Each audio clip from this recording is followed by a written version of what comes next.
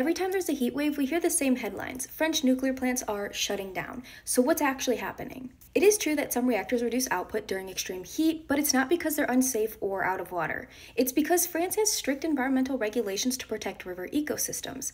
If rivers get too warm, plants must limit how much additional heat they release. The impact on the French grid? Minimal. Since 2000, hot weather has reduced nuclear output by less than 1% each year. And summer's already a low demand season, so French reactor operator EDF uses it for scheduled maintenance. In 2022, the amount of curtailment was slightly higher than usual because extra maintenance was being performed on the plants. But that was a technical issue, not a climate one. And no, this isn't unsolvable. The reactors being talked about in the media today, like Bouget, already have cooling towers for some units. More can be added if needed, but with such a small impact, it hasn't been a priority. So let's cut through the noise. Nuclear energy isn't incompatible with a warming planet. It can be engineered to handle any climate. Just look at Palo Verde nuclear plant in Arizona, which cools itself using wastewater from Phoenix. This is just another anti-nuclear red herring that spreads confusion about nuclear energy.